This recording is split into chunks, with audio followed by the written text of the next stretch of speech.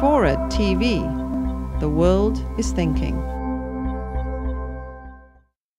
Today we have the results. I understand it was because of your concerns about the high level of contaminants in the orcas that led to your being curious about what these results in humans might be, especially since we consume the same fish. And also we're at the top of the food chain, just the same way the orcas are at the top of the food chain in the marine environment.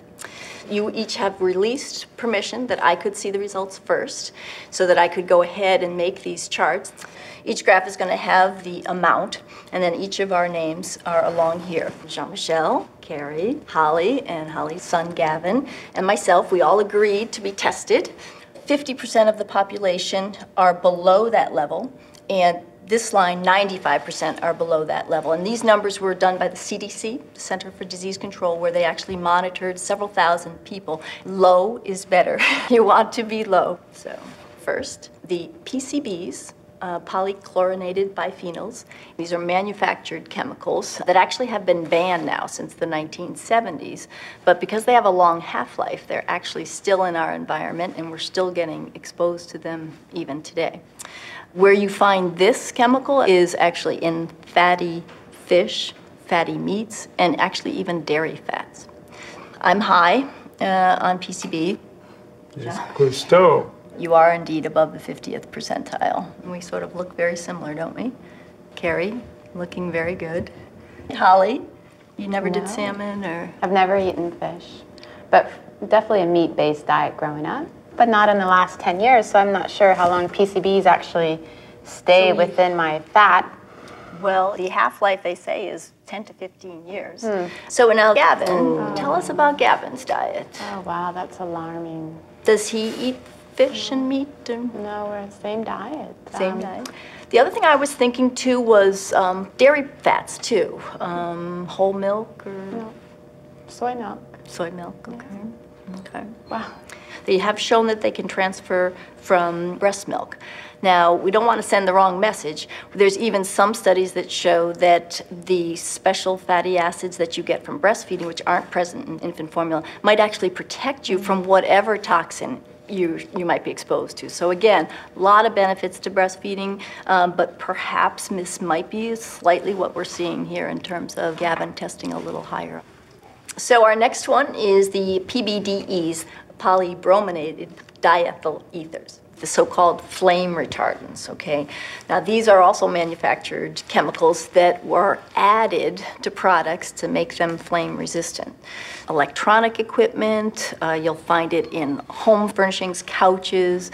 They've shown that there are high levels in dust. And this is a study that looked at some of the concentrations, Germany, UK, Canada, and then they looked at some Massachusetts, Washington, but look at us, California. We are way up there. Products have to pass a flammability standard, but obviously we're now realizing that perhaps there's a downside.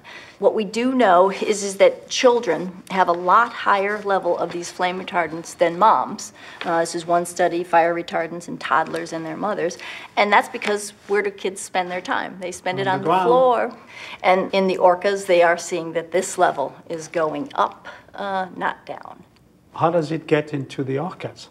It gets into the orcas from the environment and just passes Wash up down the streams and into the food chain. Yep.